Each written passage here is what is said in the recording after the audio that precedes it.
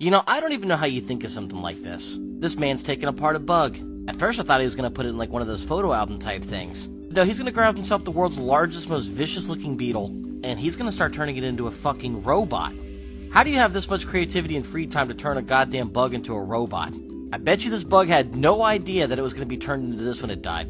Kinda reminds me of that Rick and Morty episode where he turned himself into a pickle. Then he went and built himself a suit out of rat guts. I mean, look at that, he's even got the mouth moving. The fact that this is just this guy's hobby tells you a little something. This guy has to have an insane job in real life. Working for the CIA, the government, Apple, something. And I'd imagine you have to be crazy careful not to fuck this thing up or break the pieces.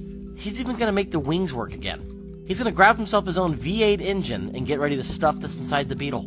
There's people out there that can't even change a tire on their car. But this guy is able to manufacture a V8 engine and stick it inside of a Beetle's asshole. If you could legit fly this thing with a remote control and put some cameras in